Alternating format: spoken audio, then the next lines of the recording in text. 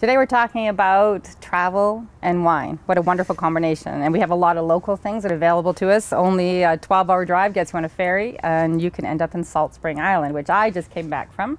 And I was really pleased to find that there are two wineries. One was the oldest in the Gulf Islands, second oldest in the Gulf Islands, and the oldest winery on Salt Spring Island. They have these fun, whimsical labels from the same artist as Blasted Church. These wines are amazing, and my personal favorite is, this just blew me away.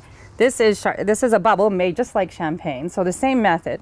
Pinot Noir, Chardonnay, and it is amazing. It's dry, brioche. It has more ripe fruit because it's a little bit warmer of a climate than you would find in Champagne.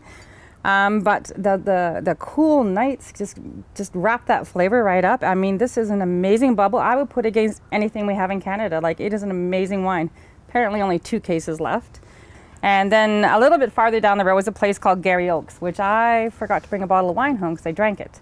All these wines are only available on the island, some on Vancouver Island, a few select restaurants, and a few select restaurants in Vancouver City. But they're not available here, so the fun thing is you have to travel there to try them. On the way home, I stopped just past Salmon Arm and saw the shingle hanging out for Recline Ridge.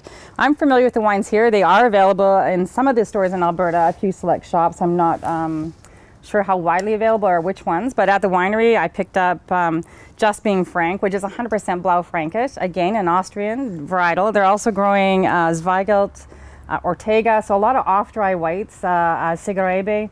A lot of fun varietals that are suited for the climate there. Again, this microclimate just a little bit east of Salmon Arm. They were just amazing, and they're having some fun. He's doing some wine in a can.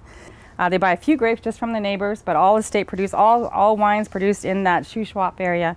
But really fun. So take a trip and go to Salt Spring Island, stop at Recline Ridge on the way home, travel and wine. Perfect.